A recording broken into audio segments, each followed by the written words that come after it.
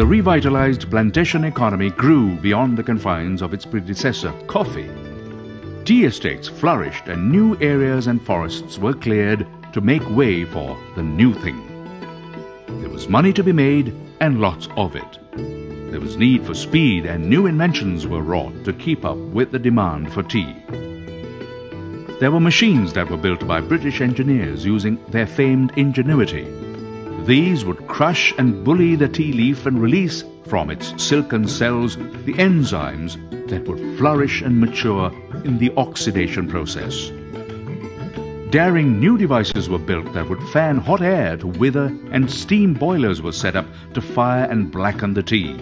And packaging was developed, where the made tea would be sealed for at least a time until it reached the famed tea auction at Mincing Lane in London. Sleek ocean-going vessels were built that would come quickly across and as speedily turn around with their cargo. Ceylon tea was at the hub of the motive force of change in all of this.